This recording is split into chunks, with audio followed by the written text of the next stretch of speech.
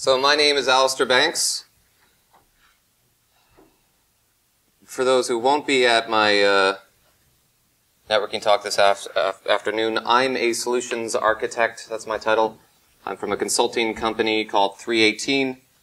We're headquartered on the left coast in Santa Monica, with a few locations around the country, including the one I'm from in New York City.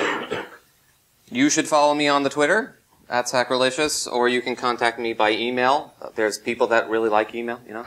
I love my ridiculously short domain name and email address, abanks@318.com. Or I have a personal domain, al@aru-b.com.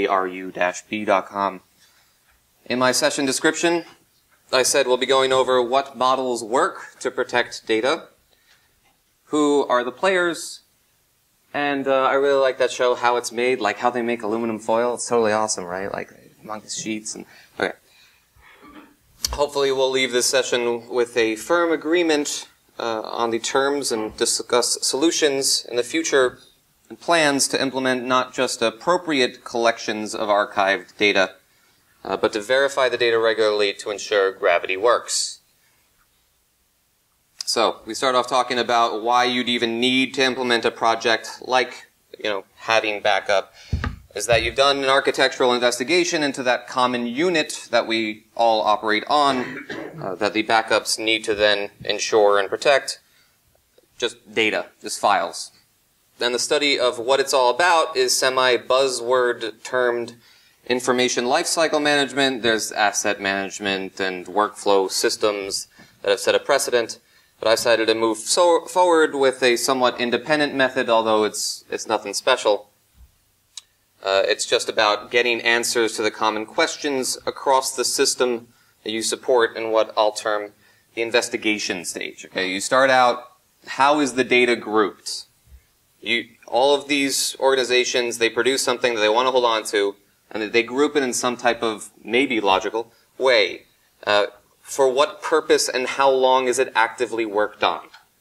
So just like there's an actual life cycle. It lives and it dies. People have these templates that they use, they reuse them, they move on. What file types? What sizes? What's the fidelity of the data? If there's multiple versions that are automatically created as part of the workflow. What metadata is in use on those files and, ensuring that the baby does not get thrown out with the bathwater. Does data production, the rate of creating these files, does it exceed the available storage on an ongoing basis? What expectation for whole copies? How many snapshots in time do we want? How are we going to retain those copies? Do we need to put them nearline? Is it okay that they stay offline for any period of time or after a certain stage? Then you'll move on and you'll draft up policy. You'll have service SLAs, which is an acronym that I didn't write down for myself to remember. Service level agreement. You'll understand what the worst case scenario is. You'll look at who your stakeholders are, and you'll use all those businessy terms because sitting in meetings is a lot better than doing work. You'll plan. You'll arrange to evaluate certain products. You'll compare those products. You'll order the necessary equipment. You'll deal with all the logistics. I have to install this storage system. I need to let it format. I've decided to use this type of policy. I'm going to use my hot spares. I'm going to have cold spares. I'm going to, keep things near where they need to be and just get the system up and going in a reasonable amount of time. But I need to get all those steps in place first. Then you put the system in place, including the scheduling and the automation, because humans are the severely limiting factor. So as much that you can keep in mind for over-engineering and out-engineering the human element without building up insurmountable technical debt, the better off you are. You need to just, every point of interaction that a human can make a decision that could probably, shoot themselves in the foot, most often with a shotgun, you want to try to avoid that. Then you test. It is not over. When the backup ran and it said, I completed successfully. You are not done. You have to look at the proper retention, the proper availability, the fidelity of those files, the affected parties that want to get at those files. How do they get it back to them? They also need documentation and training pushed to them. They're not going to pull it, but we can hope so, and we also try to make it available to them. At LOPSA earlier this month, there was the local to Manhattan sysadmin who was in town, therefore, when the Stack Overflow suite of sites experienced a little, hurricane. And they were dumb lucky that they had been practicing flipping over to their DR site. Dumb lucky! They had a DR site! It was on the other side of the country. They were ready to go. By sheer luck! And they had not fully automated their system, and so they all got on a Google Hangout, and they all just talked it out and went through those steps. However, when you're in a disaster and communication is your #1 priority to actually stay on page, and luckily you're going to want to rehearse it, you're going to want to actually be okay and not like me is right now with my heart going 140 BPM. You do not hire a firm for PR handling a disaster when your CEO or dean has already forgotten to put their foot in their mouth and alienated your customers. You want a PR firm that you can trust beforehand, right? So the PR firm will have rehearsed all of the scenarios that they'll go through to help you through, an issue to extinguish the flames before they burn down your organization. Now, as a result of going through this pre-flight, okay, I'm all, theory, and I'm talking about these different steps that I just did come up with myself, because I kind of thought they were logical and necessary. You've gotten through all these milestones, which you'll usually be able to get to do this, though, and have real buy-in after quite possibly what, is phrased in sales as a compelling event. I mean, obviously this is, 4200, ATA. I mean, it's this picture's been around. But you can start to demonstrate real value when you can say, oh, you just had it in between the couch, the cushions and the couch. Let me give you your data back to you. When you're there for that, that's when you're actually delivering some of that value. We don't get to do that a heck of a lot. There was an ad on the subway in New York City that said, "Things break. That's why skilled technicians are always in demand." That's the sales pitch that we have as an IT organization. Or, as the tech support haiku says, 3 things are certain: death, taxes, and lost data. Guess which just happened? You wouldn't really think that the new org, the new foundation, would have jokes on their website, but they really do. So these organizations that we work for, they produce goods or services. They have information revolving around those products, the things that they create, and we consider it worth holding on to for at least a reasonable amount of time, which may be closely related to human memory. I mean, the practices that we decide or what we're going to do as a business, they might change over time. They might evolve. There was a great thought-provoking post by Mark Pilgrim about how just upgrading the versions of software on a Mac, he had been there since the beginning, and the file formats he was using, just going through software upgrades, he had to abandon so much of his data over time. And he got really, upset about that, and he wrote back in 2006, and it's now kind of lost to the sands of time, but he moved to Linux and Ubuntu and open formats because he wanted to be able to trust that the fidelity of his data would be almost, would outlive him. Maybe. It's one of those promises that we do try to strive to if we're getting more, poetic and theoretical. But, I mean, there's also systems that have now been lost to the sands of time where, you have an emulator and you need to write a driver for it that doesn't exist to try to get some tape media imported. And then what you do with it, because it's in a format that no longer exists, you hope your emulator has that. There's lots of, scholarly, theoretical people that are dealing with data recovery, which is the important part of backup. So I think I'm talking about this for a reason. But, to get back to a Mac-focused path, I'm going to do a brief rundown of my experiences for what I consider the credentials I hold to be able to talk on the subject, and usually my credentials are I have a microphone. Like a lot of us in early OS X days, I recommended retrospect as a general practice. I still use Carbon Copy Cloner. Fast forward to recent times, and I've been tinkering with the backup products on Windows and Linux servers, those platforms with other products for the Mac appearing with fits and starts to address archival and the challenge of backing up laptops at scale. And I'll end my talk with 3 stories of success to tell with the appropriate caveats. Instead of going straight into those products, let's see what we use day to day from the command line and one-off tasks in the GUI, build from there. One-offs, however, don't scale. And if it's not part of an automated system that's suitable for use by humans, you're not particularly better off. But at least these things help with data fidelity, keeping it from, I don't know, corrupting itself, one of those things, which is one of those computer science issues that come up from time to time. This is a joke. It's really funny, right? It's hilarious. Okay. When you're at a break-fix level, you hear about split-half search and other troubleshooting techniques. For example, to clear bad plist files in the library folder, right? One way to, keep data fidelity when trying to isolate any issue is you can move half of the components out of the library folder and log out and log back in. Or if you think it's a particular file, you can move that out of the way, and you're safe to delete it to get it out of the way. With this practice that I got into, just right-click it, compress, which according to the Finder means throw it in a zip file.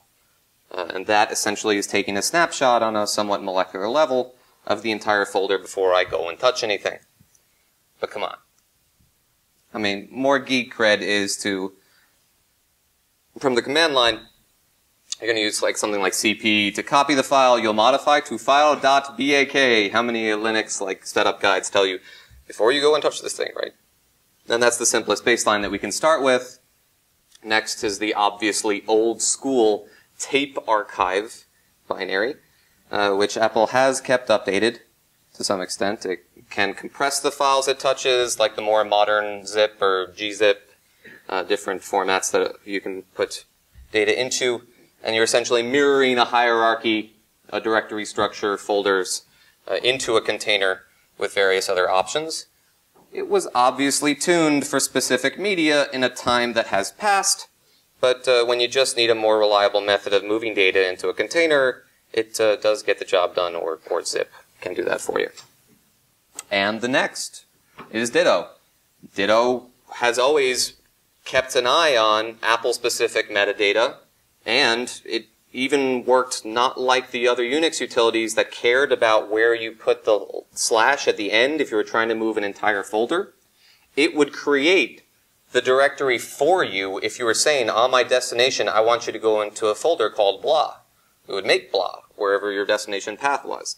So Ditto has these idiosyncrasies. It has incracies that you really do get used to, unfortunately, and then the other utilities don't exactly work that same way. But it is still kind of nice that that's there, whereas Unix utilities really do care if there's a slash at the end of the path, and now that completely screws me up. For moving files over the network, and I'm too lazy. Anyway, so there's SCP, Secure Copy, which you can feed a host that you can connect to over SSH for either source or destination, and it would prompt you as needed to get the data moved quick and dirty, as they say. But the real Mac Daddy, the Pater Omnium, is the father of them all. Thank you, Googles, for telling me that that's what father of them all is in Latin, is rsync, which is totally network aware and optimized. It can compress the data on send with the archive flag, or maybe it's the Z flag. Yeah, archive is keeping permissions on. Anyway, so, and it gives you more options to resume the transfers. Things that are intelligent. It can update on the destination and make sure it just handles differences between source and destination, somewhat intelligently. But the one drawback for an out-of-the-box Mac is, 2006. They were still shipping PowerPC back then. So, obviously we haven't been seeing too much love on the rsync bundled with the OS front, just like yesterday we were talking in here, no? It was a couple doors down about how Python is still at 2.7. People are grumbling about the old version of Ruby. I mean, anyway. Building your own requires a few Apple-specific patches if you're building from source for rsync, because this is, a rather Unixy util. But that's been well documented by the creator of Carbon Copy Cloner, Mike Bombic, and his own custom patched version is accessible if you specifically use the entire path. Their rsync is above here. Yeah, my slides are awesome. Although his version has particularly verbose output because he wants to be able to debug things. You don't actually see his rsync running when his program is operational. And I wouldn't be covering all the bases unless I mentioned tmutil ... which my boss will tell me that's an ellipsis because he's a better writer than I am. It has somewhat limited utility in practical use. I don't end up using it so often because, hey, it's, yes, the front end for Time Machine, or back end, or, yeah, Time Machine's awesome. The thing that is awesome about Time Machine for me is one of those times since, well, the most previous time I can think of after FallVault 2, that there was a big plumbing change that became a marquee feature. And it's like built on something so geeky underneath the covers that it's like, wow, you guys put a really nice, friendly front end on it. It kind of radically was optimized how the OS kept track of itself, the underlying feature that it's built on. I mean, Spotlight before that was another marquee feature built on something as gooey as geeky as MDFs, the metadata server. File system event tracking is what I'm talking about. So that's driven by dtrace, which was lovingly combined with the old school Unix, ln for hard links commands, so that you're not duplicating the data that you're copying in when it's exactly the same. So it's been an interesting experience to try to deploy for anything besides direct attached single workstation environments, to say the least. Since we're talking about that level of geekiness, though, I would be heretical not to mention the missive, the Syracusa, as I used to refer to it, the OS X review, in which the features were explained with the release of the OS when Time Machine in 10.5, I believe. Yeah, Leopard, right. This was where it was explained to a young Padawan like myself, page 14. Really, he warms you up with both dtrace and FS events in earlier pages. It's understandable that something that complex, he's going to take a bit and cover it all before he pulls back the curtains on Time Machine. But I'm a natural pessimist. I'll cover what it doesn't do. In practice, it does not treat your network connection all that well, or more like, it only wants to talk over AFP, and AFP has been found to be the most reliable of networking connections at scale. Nor does it deal with less than optimal networking conditions. If you want to send those backups to a server because it wants to put it in a encrypted format, or more like, a sparse image format, they've never even exposed quotas on the server.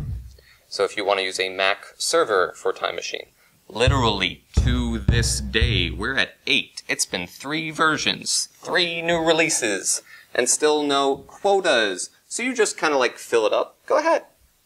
It's all good. And it's also dependent on FS events, which, it's not necessarily the troublesome part. It's just like, if you're having an issue with FS events, if there's something that FS events specifically forgets about, then you're also going to have an issue. But really, what you get in practice is the countless reports of, I get to guess if the drive is failing at the source or the destination, because it thrashes the heck out of drives. And then you want to say, was it doing the right thing before it failed so I can recover something from my months and months of backups? And then, more common is when they go, I'm tired of fighting with this thing. Dump my versions and start over because, versions, which is all it does because it does not do bare metal, like, I don't need to keep those versions. Let's just start over. Those are not good scenarios to have to be in. You're getting caught with your fly open. On the other hand, the simplicity of the implementation is nice. It means you can pull out contents of past backups quite granularly. You can go in and see the hard links. You can look at latest. It's a somewhat, in the open file structure versus a proprietary container that it's throwing stuff in. And if you're running it on Mountain Lion server, it triggers a script which will archive Open Directory for you and PostgreSQL databases on a daily basis if it works, because until 2.2.1 of the server.application, it had an improperly configured launchd trigger script. So it didn't consistently either, number one, after first being triggered to create an Open Directory archive, it never ran again. So as long as you don't ever add or remove any other users, you're all good. Great, you know, Open Directory backup that does not back up Open Directory more than once. It's like, I just wanted to know what it was like when it was clean. Please bring me back to that time. Or, number two, it does not update the associated log file. I mean, if the backup runs in the night and no log file hears it, does it make a sound? I mean, to analyze the failures we can take away from Time Machine from a model perspective as part of our data management strategy, it would be good to find a proportionately simple goal. And when I started out, I'd explain backups to customers by saying it's just like Noah's Ark. We want 2 of every animal. But more recently, for me, I heard the concept people refer to as 3-2-1. And that is, you want 3 copies of the important data using 2 different types of dedicated media, meaning what you actually store it on, one of which is definitely off-site. Now, how does Time Machine stack up? While you can hack it, it only recently allowed you to have a second local backup destination, which wouldn't take over from a pre-existing one. So like you get a larger hard drive because you ran out of space and you want to keep more versions, and it says, oh, I'll just start over. Oh, great, thanks so much. Do appreciate that. Or if you can get OS X server backup to work at scale, and good luck with that. Unless you get over the network to work over the WAN. If anyone in here has that working with a non-Google Fiber internet connection, and especially over wireless, I will eat my hat, which I left in my room.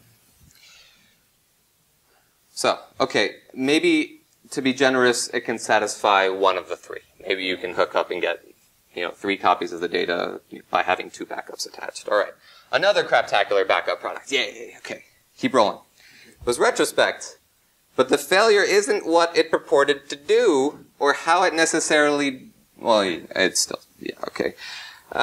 It was the model that it was designed with. So remember when every desktop was leashed to the wall, right, with a cable, an Ethernet connection, and digital cameras weren't popular, and business data was the size of text files. That's when it was designed, and an agent was installed. You get an agent, and you get an agent, and you get an agent. But the server went and knocked on all of the doors so that a sending session could begin. So you have this heavy process on the server. So it could initiate from the client to do the sending, and it packed it away in a proprietary container governed by catalog files, separate files that existed somewhere near the backup archive. So you might want to lose both of them at once. It's good to have an extra thing to juggle. I mean, that's what we just need in our life, more complication. The indexing implementation detail, that was great to keep track of. That's so awesome, because if that got corrupted, as the tech haiku says, an archive file that big, it might be very useful, but now it is gone. So your archive file, when your catalog file is gone, you can't do nothing with that. It's kind of awesome, not. And hoping clients could send their backups on a schedule. That kind of lacked foresight. Because over the past decade, laptops got particularly popular. And they have this pesky habit of, not being reachable when you close the lid.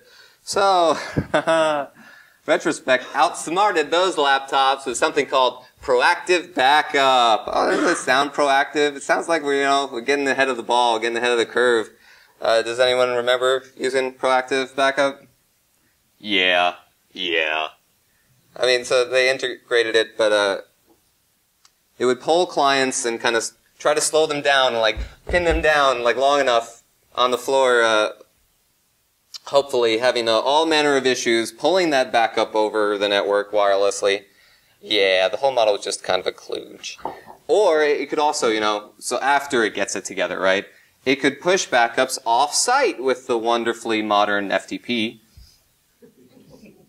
And secure, don't miss that. It was also particularly secure. But that was before they were bought, either the second or third time, I don't know. And they tried to integrate Mosey off-site backup, and I mean, that just kind of spoiled Mosey in my mind from that point forward. It wasn't their commercials with the media rights and stuff. It was, yeah, I'm sorry if people use Mosey in here. I'm sure it's fine. It's just like bad taste in the mouth. All right, so I'm going to leave my bitterness behind now regarding that particular product. There's more bitterness. Don't you worry. It's coming. On to success stories. Yay! The products that have at least worked for my company. For that, again, buzzword, because I get a quarter every time I say information lifecycle management. So one thing I had to get over before I talk about, the first of them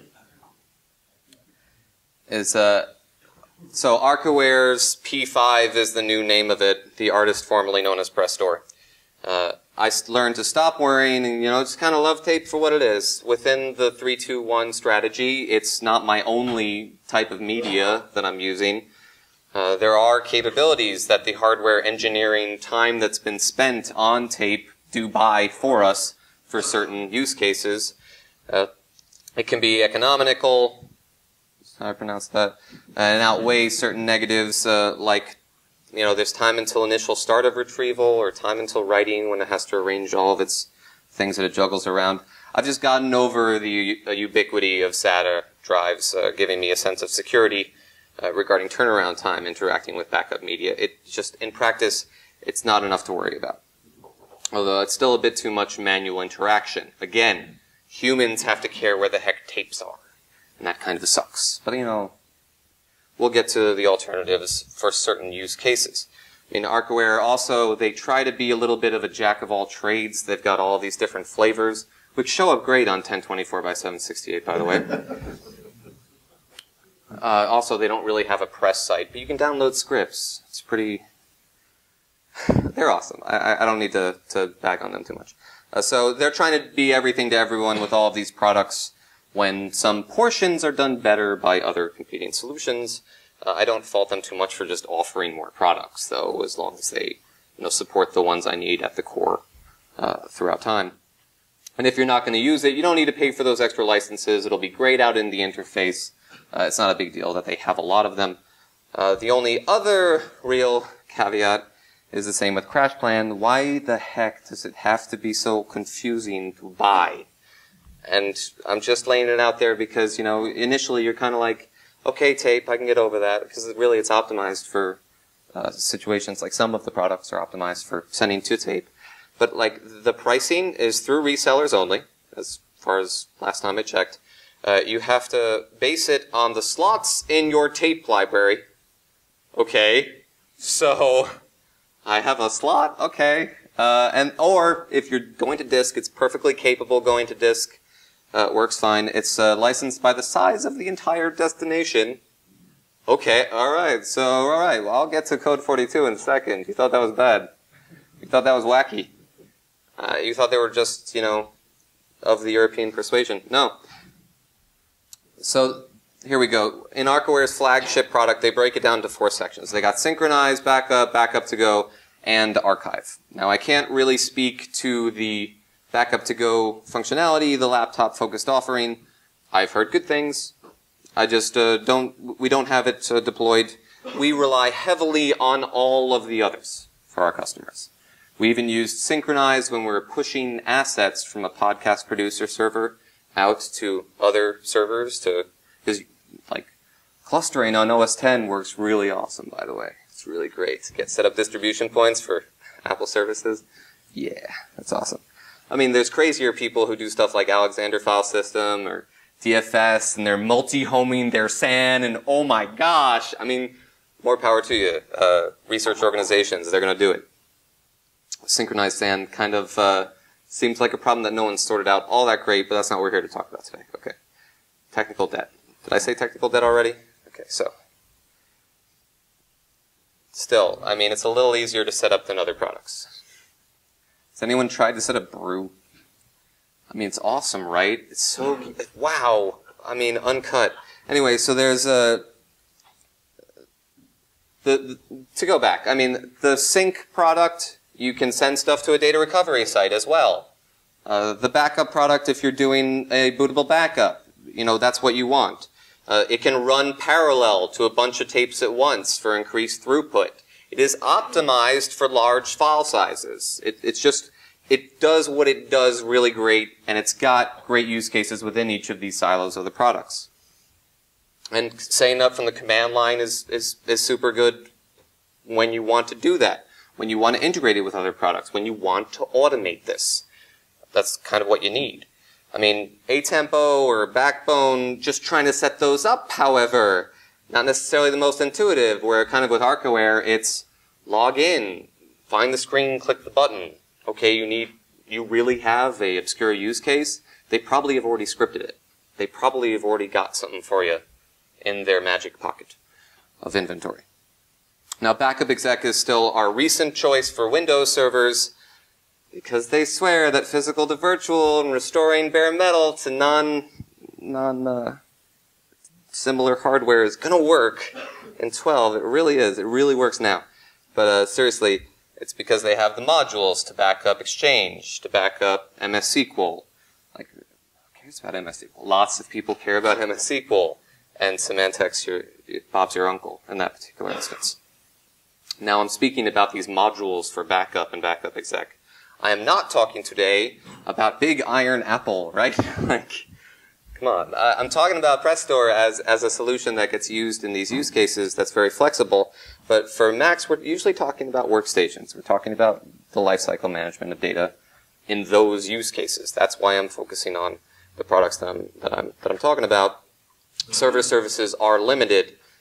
So like restoring PostgreSQL databases. Yeah, it's thank goodness that we're past the Lion release. Like, thank goodness. And there aren't many off-the-shelf products that are like, hey, you're in an Apple server. You want PostgreSQL restores. You want to take snapshots in time with that. You want to shard a database. No, nobody's talking about that. They're just not talking about that. So I need to talk about things that are supportable for businesses, at least for the most part, right? So we do a lot of work with Archaware's archive product. And my coworkers kind of do more than me, but still, we've done a lot of custom development with the command line options. And with our use case is taking data offline or putting it on a shelf for 30 years, or you have a retention data for like medical where it's 7 years, that it has to be nearline. Like, there aren't systems that do this better. You used to be able to just call Sun. Try calling Sun now. Oracle will pick up the phone, and Iron Man will yell at you. So, Prestore P5 in practice, it's cheaper price points than alternatives. Just like, I'm going to be completely real about it. It's mainly that archiving use case that we see it for, which is big. I'm continually talking about, buzzwordy and full lifecycle management.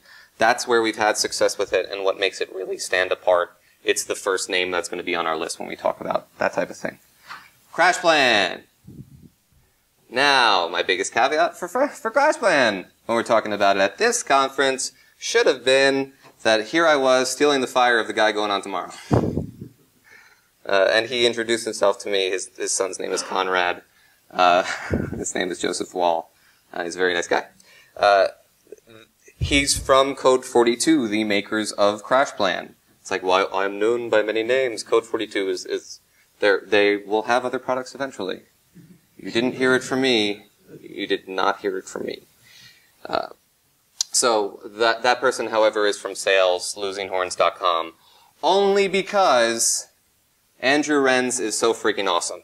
And he's talked at the Jamf conference. He talked to us at Mac Admin Monthly at Google via video conference.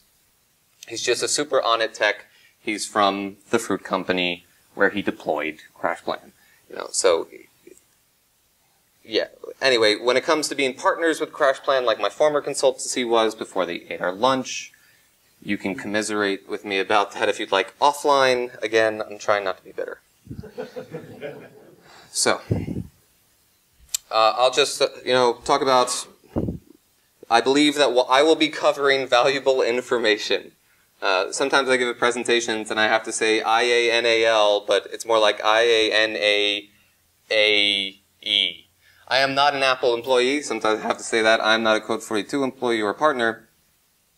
There might be some repetition.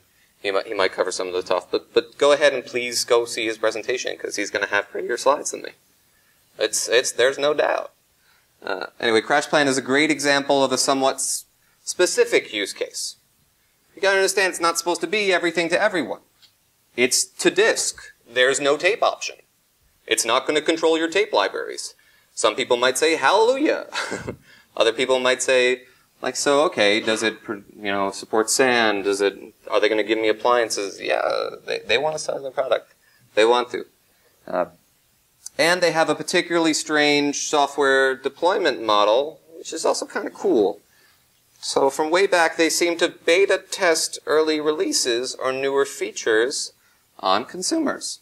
You get the menu bar icon, you get sets. There's been developments that get in green first. That's kind of awesome because, the one, some, many rollout deployment. You have this green version, and then they move to the small or medium-sized businesses. I affectionately refer to that product as blue. And then you see the improvements in the enterprise or black version, not unlike the black label 12-year whiskey.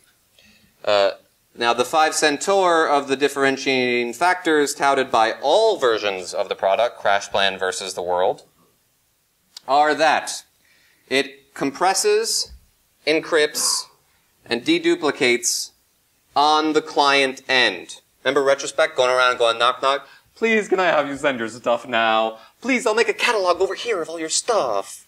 And I'm going to get into George Carlin routines later, so don't worry who I'm impersonating right here.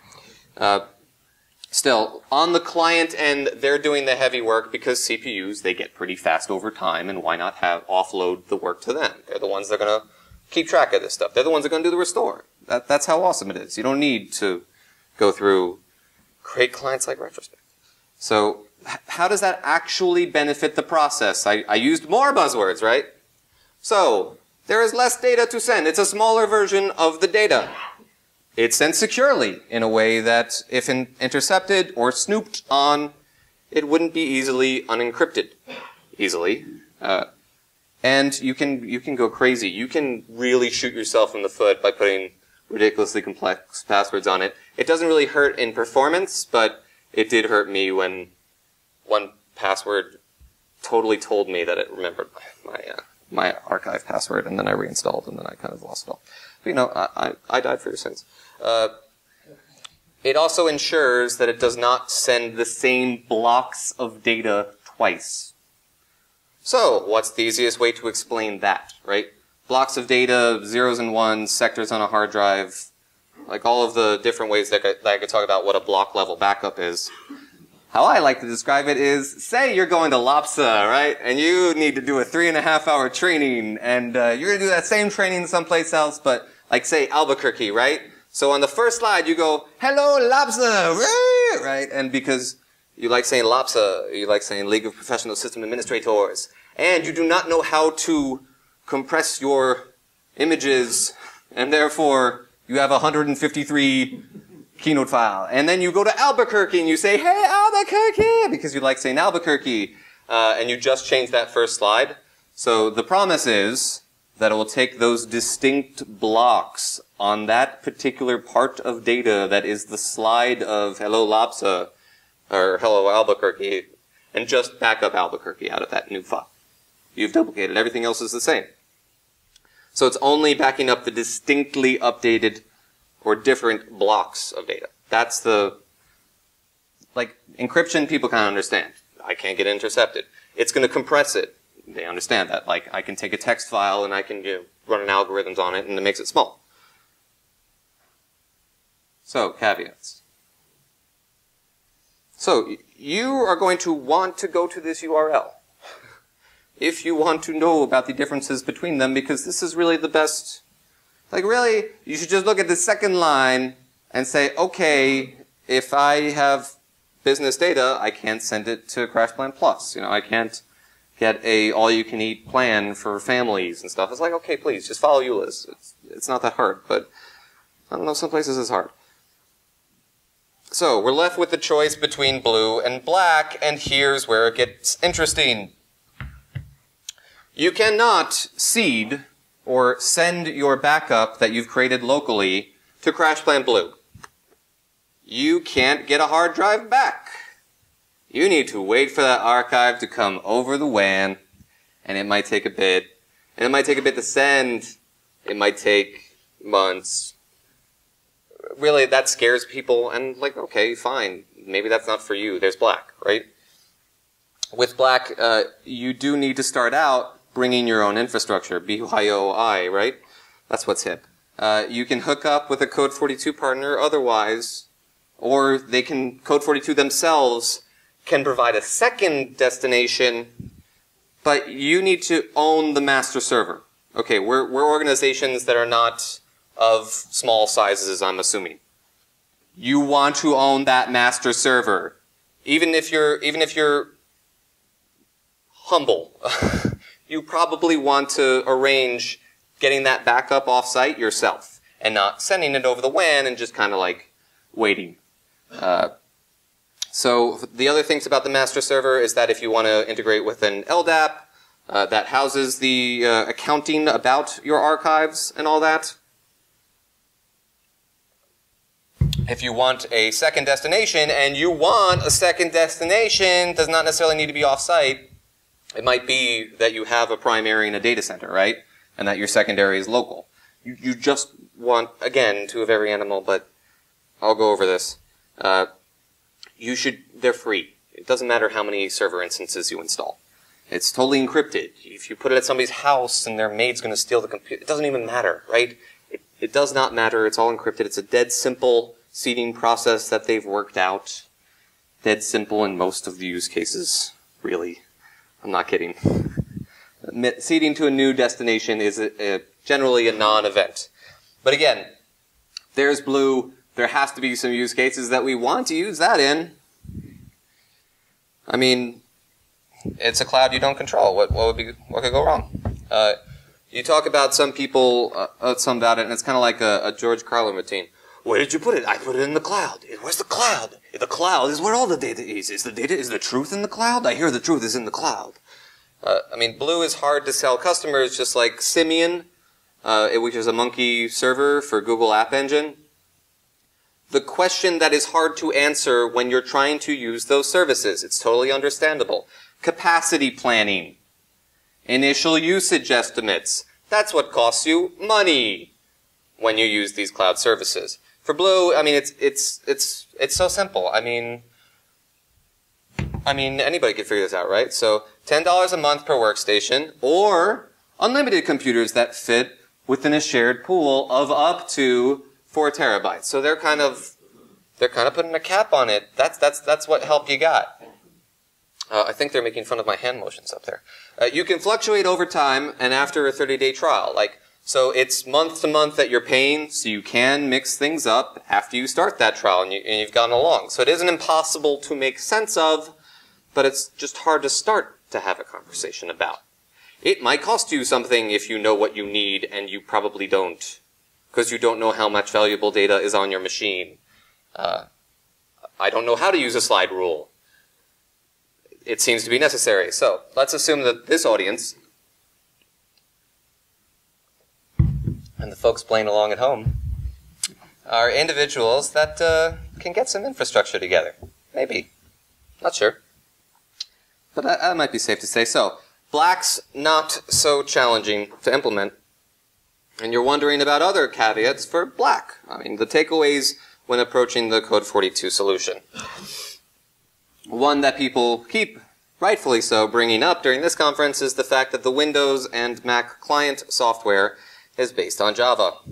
Now, that probably won't go away anytime soon, at least on the server side, because they're doing smart things, because Java is a scalable solution. It's mature. There's things going for it, right? So please don't worry about it on the server side. So on the Mac client, they even bundled it. That's where it is, right? To make sure that you're not necessarily worried about updates from the vendor of the OS for your Java patches. I mean, I'm not one to hold my breath, so when they say that they're going to move to native clients for all of the platforms they support, including Open Solaris, like, huh? Who puts Open Solaris on their website? Anyway, it's nice to have the vendor at least acknowledge an issue and commit to a fix. I mean, but, you know, software gets shipped when it's ready. I don't know. Another CPP Pro E, aka Black Label, is again like Noah's Ark, but a step further. You want 2 destinations to send to at almost all times because the archives have maintenance performed on them, server side, during which you can't send as an individual client. And it seriously burned someone I know who did not get in front of that before he had a compelling event, ahem, in which the location of his storage server experienced indoor showers. So the archive maintenance product used to be a lot more single-threaded. Gotten a lot better about it. Metaphorically speaking, you know, it now performs maintenance 1 at a time per user on the server. That's a little bit more overhead for it, but they've made these efforts to lessen that failure scenario. It's a non-insignificant one. Just have 2 destinations, they're free, it's cool. Just, you need the storage, you need the bandwidth, but that non-consecutive maintenance that they've also implemented does alleviate that caveat to some extent. Now, 2 smaller points. They're policy, they're not directly related to any tools that you may want to consider when you're implementing backup on a client, a workstation level. You probably don't want to back up their Dropbox folder. I mentioned this the other day, but really it's any other folder that syncs service, as they almost always provide some kind of version backup server side for you. You'd also be doing them a favor by not leaving the synced folder at the root of their home folder with the allow traverse permissions set, which lets any other user on the local system view the contents of files at the root of that folder. And Google Drive, where do I turn that off in Google Drive's interface? Right? So I want to move that folder, right? Wouldn't I go to the client and tell it, hey, move the folder? Once you install it, it does not do that. Same with Dropbox. Only box.com maps to a folder in Documents by default. It wants to make a new folder there. And it would be a little better if the box service was actually intuitive to use, in my opinion. But that's, I guess, besides the point. So also, what some may consider a plus of CrashPlan's client, on the Mac, it does get tickled to pick up new files when it's backing up files in real time with the same service that Spotlight uses, the metadata service, right? Which may be a negative for some that find Spotlight less than reliable. I love it when it reindexes. That means it's a day that ends in day, right? Is that how the joke goes? And I'm sorry if you guys are cold in here. I've turned on Warm D. I'm sorry. So, on the server side, it's all web-based and Ajax-y and Web 2.0-y because when you're a company that wants to feel hip, you call yourself a startup, right? And you use Web 2.0 stuff. But the cool thing about Black, you can't do this with Blue because they're not going to let you run an API against their hosted service. That would kind of be somewhat intensive.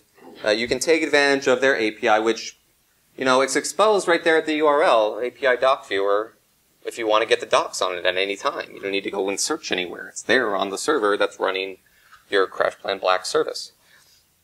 Without, you know, logging in and waiting for Ajax to refresh and be hip and happening, or emailing you a report or something like that. I mean, here's a one-liner that I came up with just last week. To get status across a bunch of clients without sending a report, you know, logging in or doing all that other stuff. So, to break this down, from the end, I'm using awk. I'm saying either name or last completed backup. Like, those are the 2 pieces of information. It'll go consecutively when I get a return from this command. I'm curling with silence, so don't give me any errors. Like, don't tell me about any errors that you might have. If I have a self-signed cert, please go ahead and ignore that. Of course, you'll do this over the LAN.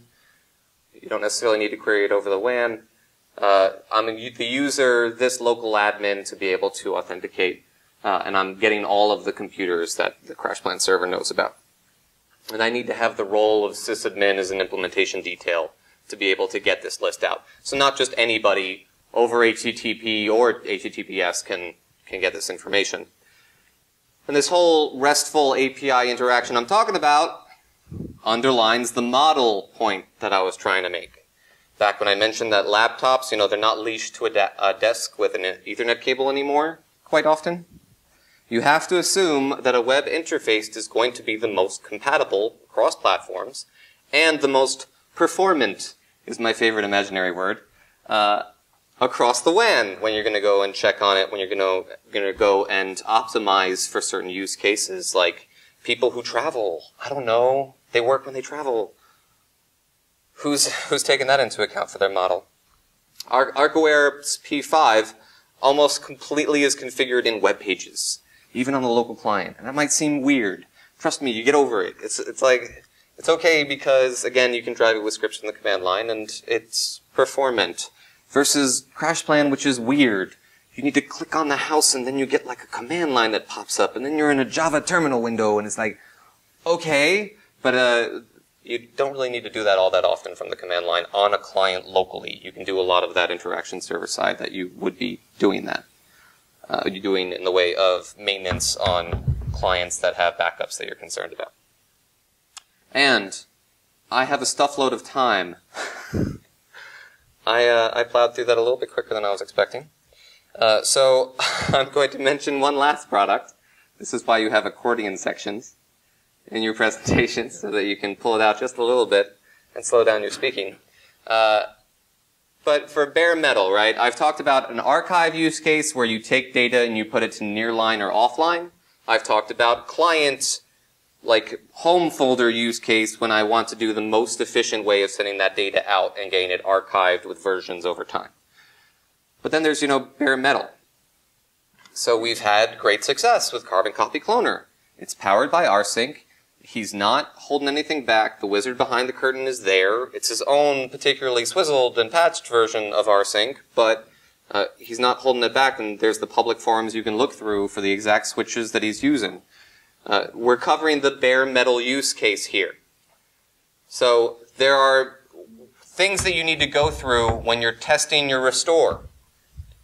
It's easy when it's a client workstation's files. You can just open the file in the native application. You're done, right? It opened. I can interact with it. It's not going to blow up on me.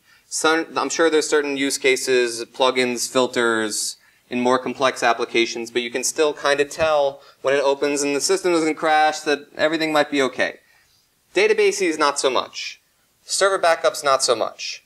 And when we can't snapshot these things over time from a file system that wants to be aware of the state of a running machine, the hard computer science problems, you need downtime. You need a maintenance period, you need to schedule it, and you need to semi-manually take this backup, shove it back into the system while you take the rest of the entire, local system offline so that nobody interacts with stale data from the backup, and that's how you're verifying it.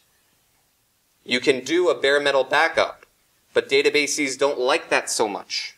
You want to have those separate processes per database, system that a database is powering, and that's how you're going to be verifying a backup with a restore. And unfortunately, that is a semi-manual interaction process.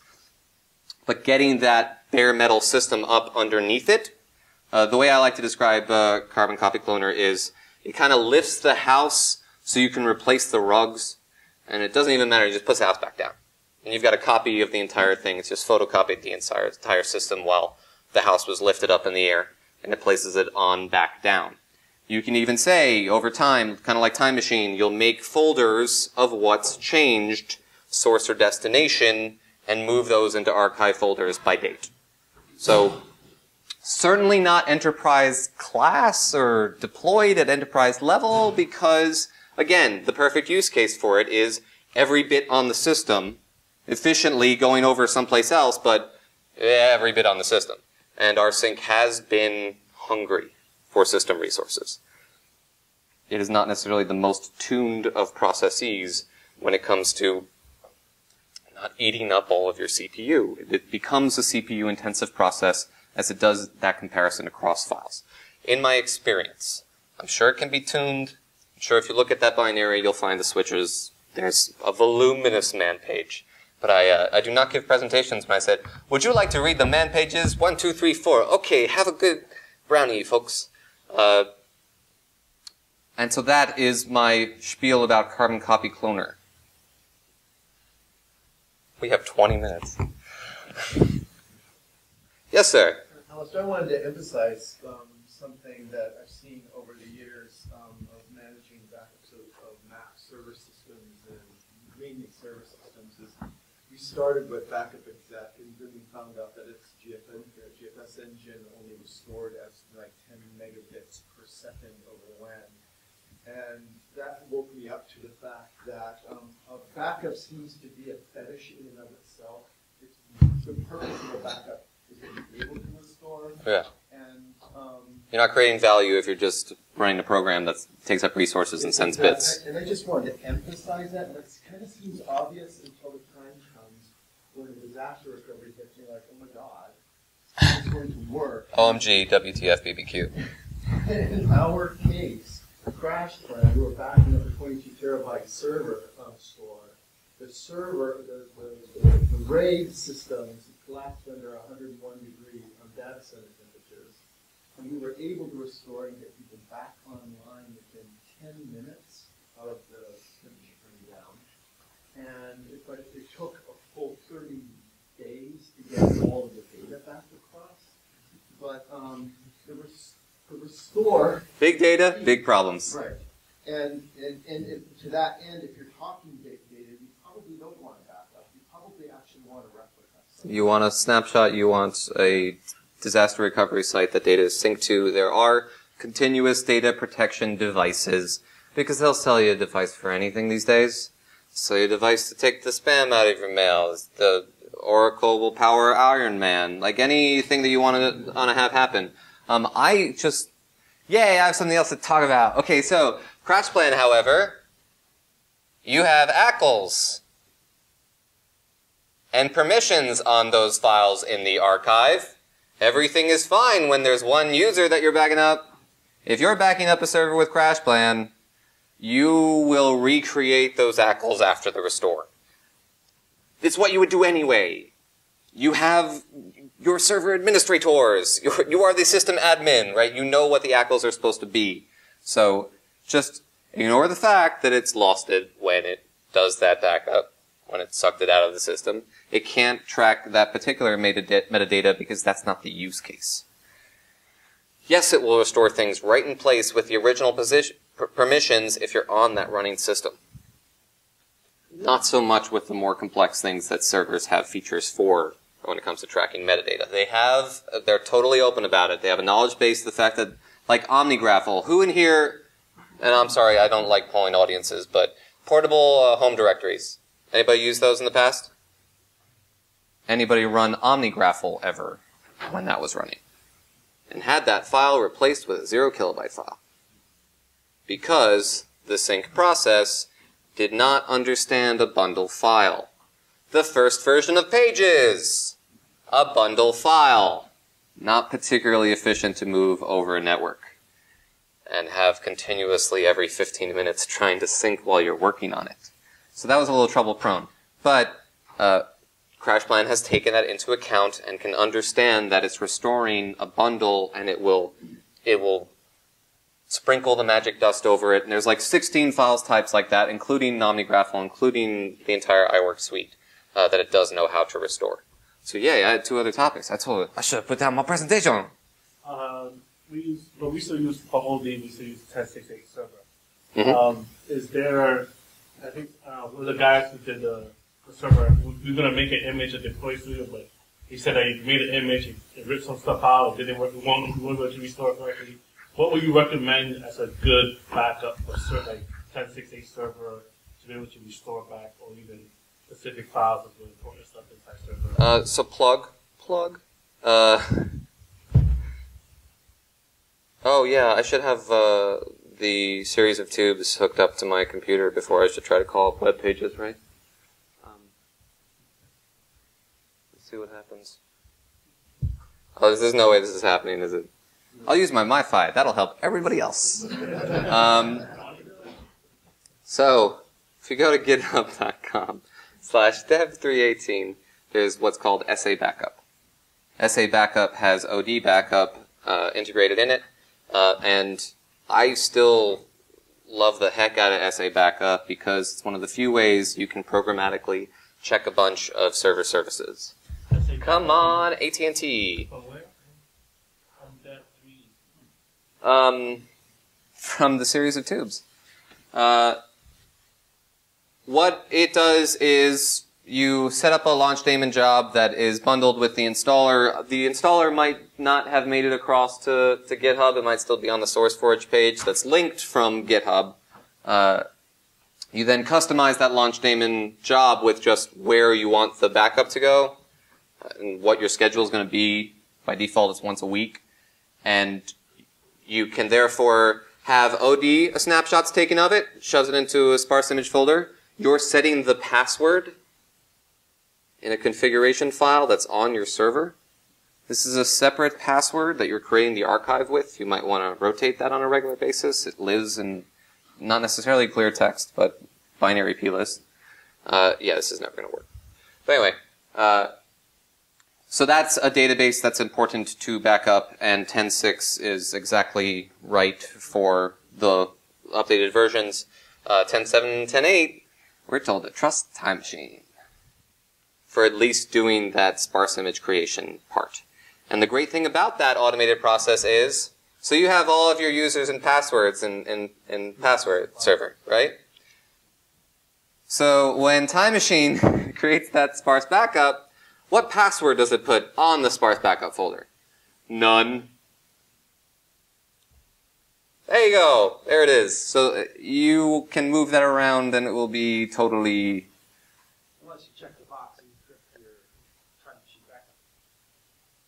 The sparse image itself, though. So if somebody has your Time Machine backup open, they can get to all of the contents of that sparse image. The traditional way of creating an archive is you were forced to make a password. And the great thing about 10.8 server, when you create a archive with it, if you don't hit return and close the window once, it forgets your password. So the GUI is awesome in Mountain Lion Server. Mountain Lion Server FTL. So, yeah, I've talked for long enough that we're there. So fast. Who's that guy? Anyway, so that's the SourceForge site where there's the installer. This is the actual script that runs it if you want to look at any differences that may have happened since Lion and Mountain Lion, even though it was updated 100% for Lion. And Mountain Lion is not so different beast that it can't be used for that purpose. But again, I'm talking about the fact that, okay, we've got archives and we're taking stuff offline and we know that all of our data is going to maintain fidelity in the backup. We've got incremental and workstation backup where we can do a restore of that file, and it's in the native application it was created in, and everything's hunky-dory. Then we have databases, and if you're supporting Mac OS X server, this is not just Open Directory, it's called SA Backup for Server Admin. All of the preference files for all of the services that you've configured in 10.6, 10.7, 10.8. It will take those plists and it will do that export as if you went into the GUI and you said export granularly per service. Importing, however, is not particularly automatable. You can still go into the GUI, and we did import a heck of a lot besides DHCP scopes of all the random stuff in the world. That's the only thing that we found. When you restore, you have to point to... You have to point the server admin GUI. You have to say, hey, I want to restore a service. I want to import a file. And then you point it at the plists that are in that archive that is encrypted wherever you stored it, and you reopen it back up, and you'll see all those files in there. And it logs to system.log. Yes, ma'am. You mean there are multiple sites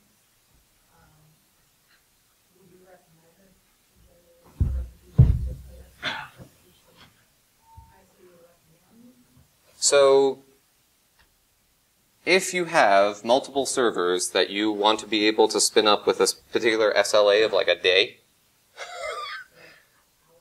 hours, continuous data protection devices.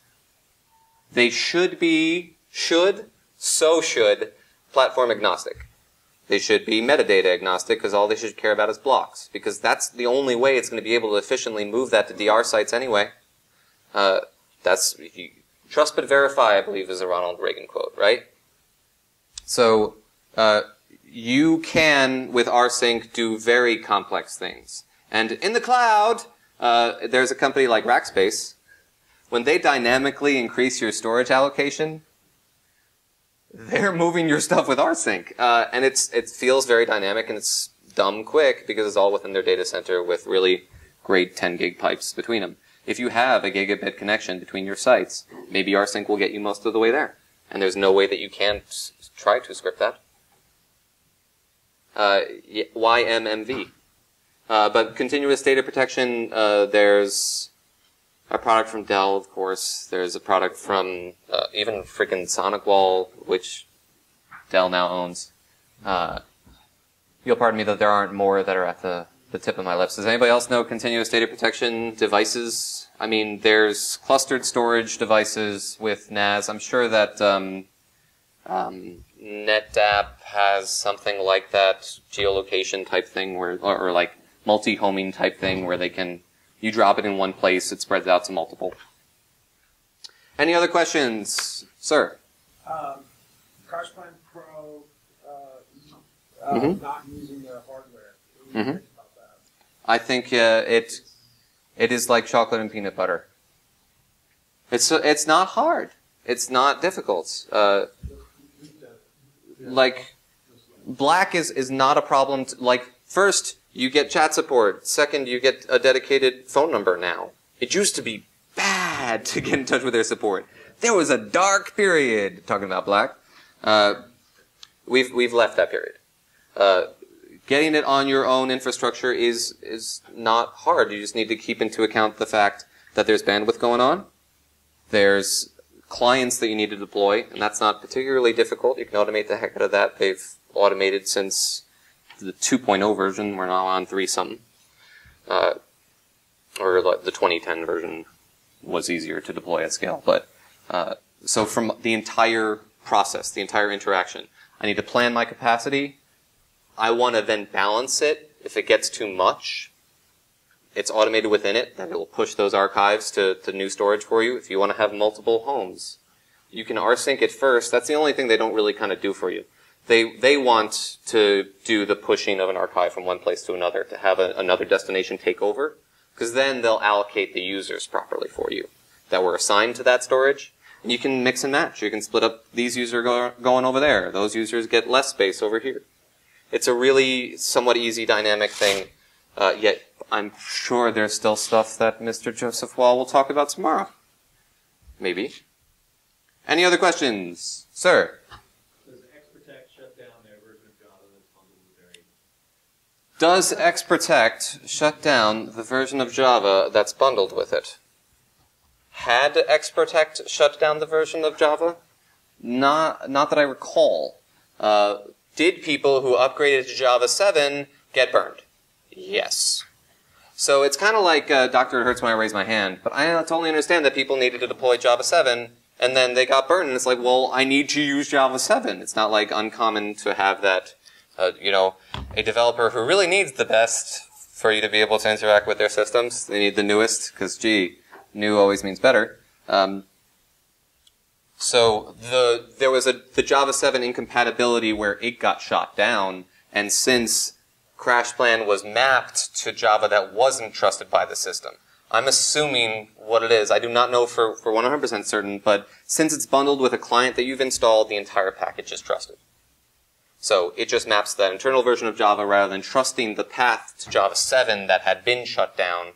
Now it just says, hey, I only need Java 6 anyway. I have a patched version of Java 6, I'm going to maintain it. Because really, I want to continue to function. Semi-important.